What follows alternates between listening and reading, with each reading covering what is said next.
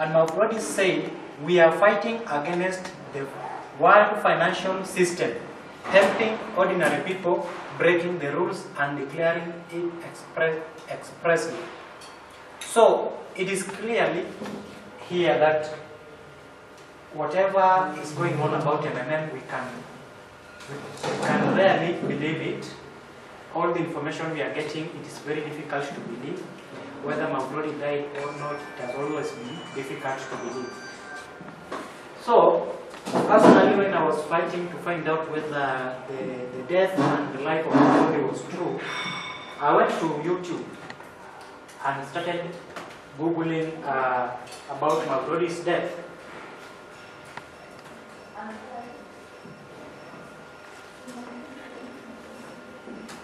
And there I found so many information. MMM founder Mavrodi dies of heart attack at 62. MMM founder Mavrodi dies of heart attack. YouTube. Sergey Mavrodi, Nigerians rejoice over death of MMM founder. And even national media of several countries announced this. For a media to announce such information, they must have done thorough investigation of it. Death, they can announce anything, but when it comes to death, it's very difficult for a national media to announce it anyhow. So most probably, this thing happened. And in Russia, I also saw national channels of that country announcing this. And it's very difficult for them to say that it was just a rumor. So in YouTube, there are so many information, there are so many news, and there are also videos showing some pictures where the former wife went to collect the body from the mortuary and all that.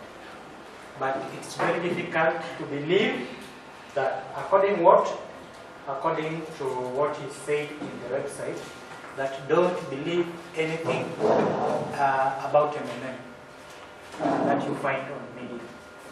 But now, according to our leaders who have been with us for a long time and who have been leading us very well, they confirmed that Mavrodi is normal, and therefore we need to commemorate his life and the history that he brought to us about MMM. So we want to read, all of us, what people have been perceiving to be about MMM, yet it is far from what we know is MMM. To begin with, let's find out what Mavrodi really fought for. We can trace back that the life of Mavrodi with MMM began in 1989 when he started it for the first time as a company, then faced a lot of challenges. So, what did Mavrodi want to achieve by coming up with MMM? So, Sergey Mavrodi had millions of supporters on all continents.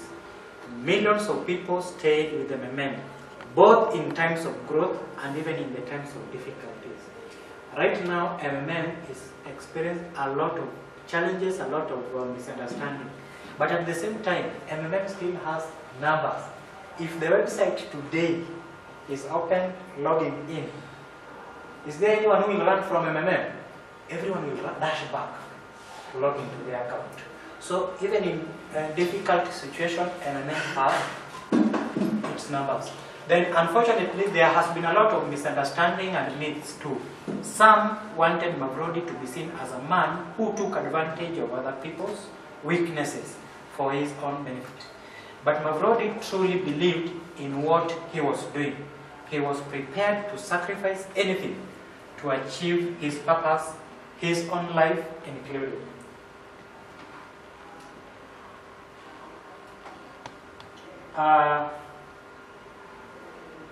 So Sergey Mavrodi here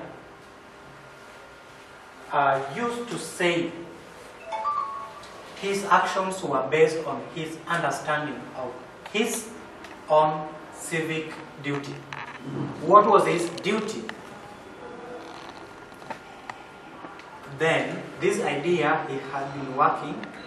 What was his duty then? This idea he had been working on until the last days of his life. Then, the founder of MMM believed that the existing fiat money could not be a measure of value. Fiat money ni tangible money tunatumia hapa Kenya.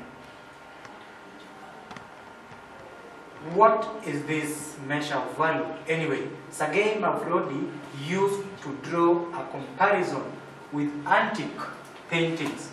A painting may have a low value, but it is found out to be a painting by a great master. Its value will drastically surge. What has changed about the painting itself? Though nothing has. Therefore, money is not a measure of value. It is a tool of controlling and tempting people. Actually, what Mavrodi meant here is that something people rarely talk about is money, who controls all this money. We have those who control central banks. Yeah, this one you will never hear it in public. Maybe I'll tell you one point. So what has changed is nothing about the painting itself. So therefore, money is not a measure of value. It's a tool of controlling and tempting people, and a tool of exerting power. It might be good or bad, but we need to take human nature into account. As Mavrodi said,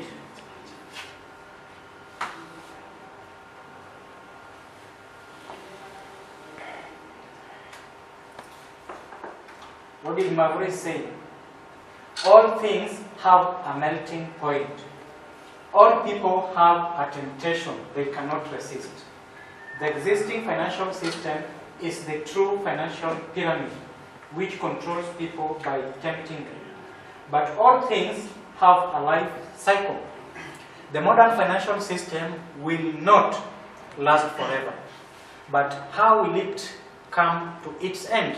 According to Mavrodi, people prefer high and high-risk assets to low-yielding and low-risk ones. This one you know very well. Kitambo MMM iliweza kushikwa na itilafu. People tried so many businesses. Unaletewa tatano kwa siku. Unaangalia ile inalipa pesa mingi. 100%. Si ndio? Udashi. So Mavrodi was right here. But how will it come to its end? According to Mavrodi, people prefer high-yielding and high-risk assets to low-yielding and low-risk ones. What are financial guarantees anyway? Can anyone guarantee they won't turn bankrupt? Mavrodi believed that anything, even something absolutely useless, and you can remember at one point late Dr. Miles once said that life is meaningless, and is a very long thing he wrote about it. Meaningless, life is meaningless. So Mavrodi said that, believed that anything, something absolutely is useless. So because you find that someone is having a lot of money and all of a sudden it's turned back to zero again. So you wonder, what is the meaning of having all this money and tomorrow again you're back to zero? So it has no meaning. Like a card with an autograph, for instance, can be made price worth by means of self-quoting. You can make cards and you can quote anything on those cards. This one is worth this is worth this. But at the end of the day, self-binding, self-pricing, or self-offering, by selling it and buying it back at an ever-rising price. This was how Mavros operated within MMM. The system sold Mavros to its members and bought them back at a high price. This was how Mavrodi explained why the Bitcoin price had grown faster than the price of any stock shares. In the modern world based on financial speculation, the association of financial assets with physical assets is a burden rather than an advantage. Thus, the price of shares is limited by the cost of the issuing companies.